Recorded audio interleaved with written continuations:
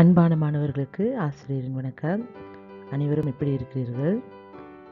சரி, இன்று நாம் ஒரு புது தலைப்பை நாம் பார்க்க உள்ளோம். அது என்னவென்றால் தசமம். தசமம் என்பது பின்னத்தின் தொடர்ச்சி. அதை நீங்கள் புரிஞ்சுக்கணும். உங்களுடைய பாட புத்தகத்தில் கூட பார்த்தீங்கன்னா பின்னமும் தசமம் என்று தான் இருக்கும். அப்போ பின்னத்துக்கோ தசமத்துக்கோ ஏதோ ஒரு தொடர்பு இருக்கிறது. சரிங்களா?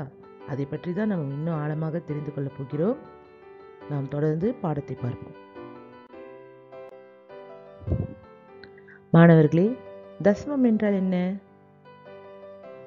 சரி, தசமம் என்பது ஒரு முழு பாகத்தை 10 பாகமாக பிரிப்பது என்று பொருள்படும். தசமம் என்றாலே 10 என்று அர்த்தம். அதை நீங்கள் புரிந்து கொள்ள வேண்டும். சரிங்களா? சரி, இந்த 10 பாகத்தில் எத்தனை தொகுதிகள் பயன்படுத்தப்பட்டுள்ளன, 10 பகுதிகளில் எத்தனை தொகுதிகள் பயன்படுத்தப்பட்டுள்ளன என்று கணக்கிட்டு அதை புள்ளி வைத்து எழுதும் முறையை தான் நம்ம தசமம் என்று சொல்லுவோம். தசம பின்னத்தில் நீங்கள் பார்க்கும் பொழுது புள்ளி இருக்கும். சரிங்களா? இங்கே ஆசிரியர் ஒரு உதாரணம் கொடுத்துருக்குறேன். 10ல் 1 கொடுத்துருக்குறேன். சரிங்க தானே?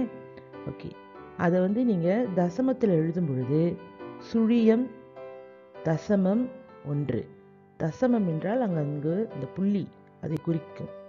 சுழியம் தசமம் 1 என்று நீங்கள் எழுதுவீங்க.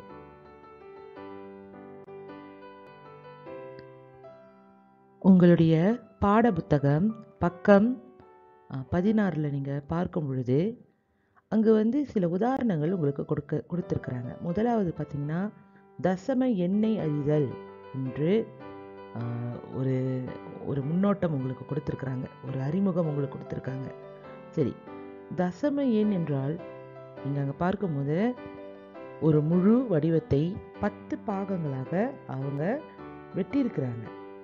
அந்த 10 பாகத்தில் ஒரு பாகம் என்று அவங்க தனியாக அதை ஒதுக்கி வைத்திருக்கிறார்கள் என்று நீங்கள் பார்க்கலாம்.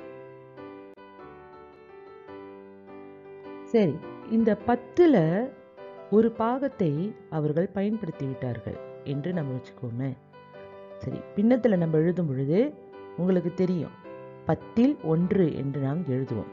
சரி, அதை நாம் தசம பின்னத்தில் நாம் எழுதும்போது ஞாபகம் வைத்துக் கொள்ளுங்கள். தசம பின்னம் என்றால் எப்பொழுதுமே பின்னத்தில் நம்ம பார்க்கும்போது கோடு போட்டு எழுதுவோம் தானே. கீழே ஒரு எண் எழுதிட்டு அதுக்கு மேலே கோடு போட்டு அதுக்கு பிறகு அதுக்கு மேலே இன்னொரு எண் எழுதுவோம். ஆனால் தசம பின்னத்தில் நாம் தசமம், அதாவது புள்ளி பயன்படுத்துவோம். ஆக 10ல் 1 என்ற தசம பின்னத்தை நாம் சுழியம் தசமம் 1 என்று எழுதுவோம். மாணவர்கள் எப்பொழுதுமே தசமம் படிக்கும் பொழுது அதை எழுதவும் தெரியணும், சொல்லவும் தெரியணும். அது இரண்டுமே உங்களுக்கு தெரியணும். எப்படி சொல்லணும்னு கூட உங்களுக்கு தெரியணும். சரி, இங்கே இன்னொரு உதாரணம் பார்ப்போம். 10 சம பாகங்களில் ஒரு பாகம் வர்ணம் தீட்டப்பட்டுள்ளது. பின்னத்தில் எழுதும் பொழுது 10ல் 1. அதை நாம் தசமம் பின்னம் என்று சொல்லலாம், தசம எண் என்று கூட சொல்லலாம். அதில் தவறே கிடையாது. இங்கே பார்த்தீங்கன்னா தசம எண்ணில் பார்க்கும் பொழுது சுழியம் 1. ஆக 10 பாகத்தில் ஒரு பாகம் என்று அது பொருள்படும். சரிங்களா?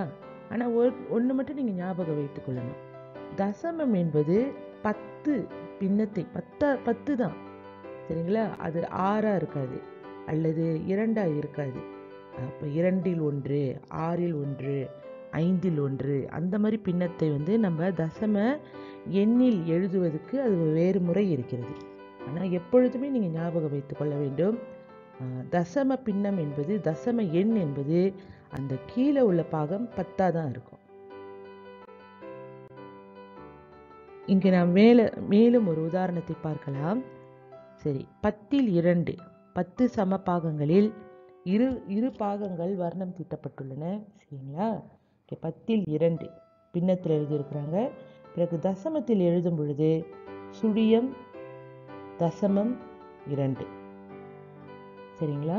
சுழியம் தசமம் 2 என்று எழுதியிருக்கிறார்கள். கீழே வந்து ஒரு குறிப்போ கொடுத்துருக்குறாங்க. எந்த ஒரு பொருளையும் 10 சம பாகங்களாக பிரித்தால் அந்த பாகங்களை பின்னத்திலும் தசம எண்ணிலும் மேற்கண்டவாறு எழுதலாம். இது ஆசிரியர் நான் ஏற்கனவே சொல்லிட்டேன். சரிங்களா? 10 பாகங்களாக சம பாகங்களாக பிரிக்கும் பொழுது அதை நாம் பின்னத்திலும் எழுத முடியும், தசம எண்ணிலும் எழுத முடியும். பக்கம் 18, உங்களுடைய பாடப்புத்தகத்தில் பக்கம் 18 பார்த்தீங்கன்னா அங்கே வந்து தசமத்தை அறிதல் போட்டு உங்களுக்கு நிறைய உதாரணம் கொடுத்துருக்குறாங்க. சரியா? படங்கள் கொடுத்து அதன் பிறகு அதை பின்னத்தில் எழுதியிருக்கிறாங்க, தசம எண்ணில் எழுதியிருக்கிறாங்க. எண்மானம், எண்மானம்னா நீங்கள் எழுதணும், அதை எழுத தெரியணும். அது வெறும் வந்து என்ன சொல்கிறது, எண்ணில் எழுதாமல் எழுத்துலேயே எழுத தெரியணும், அதையும் கொடுத்துருக்குறாங்க. சரி, அதில் வந்து நம்ம ஒரு 3 உதாரணங்களை மட்டும் பார்ப்போம். 10ல் 1 எழுதும் பொழுது சுழியம் புள்ளி வைத்து பிறகு 1 எழுதியிருக்கிறாங்க. அதை நாம் சொல்லும் பொழுதும் எழுதும் பொழுதும் சுழியம் தசமம் 1 என்று சொல்ல வேண்டும் அல்லது எழுத வேண்டும். அதே போல் 10ல் 2 சுழியம் புள்ளி வைத்து 2 போட்டிருக்கிறாங்க எண்களில். நீங்கள் சொல்லும் பொழுதும் எழுதும் பொழுதும் சுழியம் தசமம் 2 என்று எழுத வேண்டும். பிறகு பாருங்க, 10ல் 3, 10ல் 3 அதை தசம எண்ணில் எழுதும் பொழுது சுழியம் புள்ளி வைத்து பிறகு 3 எழுதியிருக்கிறாங்க. அது வந்து எண்களில் எழுதும் பொழுது. ஆனால் சொல்லும் பொழுதும் எழுதும் பொழுதும் நீங்கள் சுழியம் தசமம் 3 என்று எழுத வேண்டும். கூறும் பொழுதும் அதை தான் சொல்ல வேண்டும். சுழியம் புள்ளி 3ன்னு சொன்னீங்கன்னா தவறு, சுழியம் புள்ளி 2ன்னு சொன்னீங்கன்னாலும் தவறு. சுழியம் தசமம் 3, சுழியம் தசமம் 2 என்று அதை சொல்ல வேண்டும்.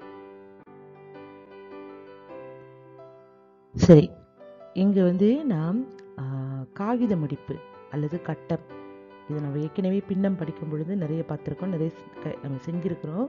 சரி, இதை வந்து எப்பொழுதுமே நம்ம பின்னத்தில் தான் எழுதியிருப்போம். ஆனால் இந்த முறை பாருங்கள், தசம பின்னம் அல்லது தசம எண்ணில் அவர்கள் எழுதியிருக்கிறார்கள். சரிங்களா? மாணவர்கள் இந்த 19வது பக்கம் அதை பார்த்து கொஞ்சம் புரிந்து கொள்ளுங்கள். சரி, இன்னொரு தசம எண்களை எழுதும் முறை பார்த்தீங்கன்னா எண்கோட்டில் தசமம். எண்கோட்டு முறையில் கூட நாம் தசமத்தை எழுதலாம். அதற்கான உதாரணங்களை அவர்கள் கொடுத்திருக்கிறார்கள், மிகவும் சுலபம்தான்.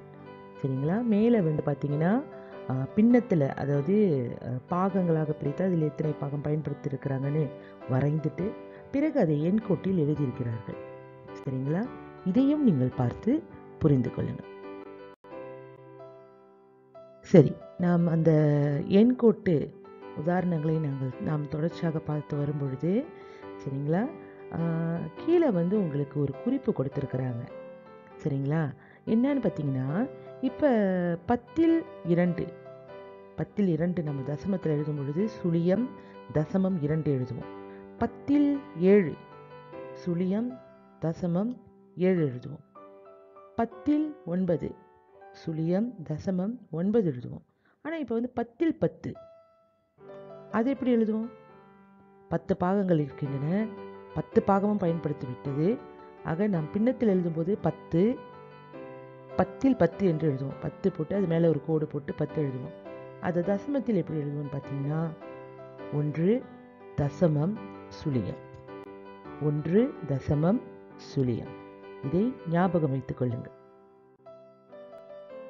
மாணவர்களே, உங்களுடைய நடவடிக்கை புத்தகத்தில் நடவடிக்கை 1 அதில் வந்து நீங்கள் பார்த்தீங்கன்னா பின்னத்திலும் தசமத்திலும் எழுதுதல் இருக்கும். பிறகு நடவடிக்கை 2 கொடுக்கப்பட்ட தசமத்திற்கு வர்ணம் தீட்டுக என்று போட்டிருக்காங்க. அந்த 2 நடவடிக்கையும் நீங்கள் செய்யணும். தொடர்ந்து நாம் பார்க்கும் பொழுது நடவடிக்கை 3, அதாவது அதை எண்ணை எண்மானத்துடன் இணைத்தல். சரிங்களா? அதையும் நீங்கள் செய்துவிட வேண்டும், சரியாக இணைக்க வேண்டும். பிறகு நடவடிக்கை 4 வந்து பார்த்தீங்கன்னா எண் கோட்டில் தசம பின்னங்களை எழுத வேண்டும். சரிங்களா? எண் கோட்டில் தசம பின்னங்களை எழுத வேண்டும். கீழே வந்து தசமத்தை ஒப்பிட்டு எழுதுதல் இருக்குதுல்ல, அதை வந்து நீங்கள் இப்போ செய்ய வேண்டாம். சரிங்களா? நடவடிக்கை 4ல் மேலே உள்ள 1, 2, 3 மட்டும் செய்தால் போதும். ஆ பிரிவில் 1, 2, 3 மட்டும் செய்யுங்க. தசமத்தை ஒப்பிடுதல் நம்ம அடுத்த வாரம் பார்க்கலாம். அதன் பிறகு அந்த நடவடிக்கையை நம்ம செய்யலாம். சரிங்களா? நன்றி மாணவர்களே. இவ்வளவு நேரம் ஆசிரியரின் விளக்கத்தை கேட்ட உங்கள் அனைவருக்கும் மிக்க நன்றி. தொடர்ந்து அடுத்த வாரம் நாம் இன்னொரு பாடத்தில் சந்திக்கலாம். நன்றி.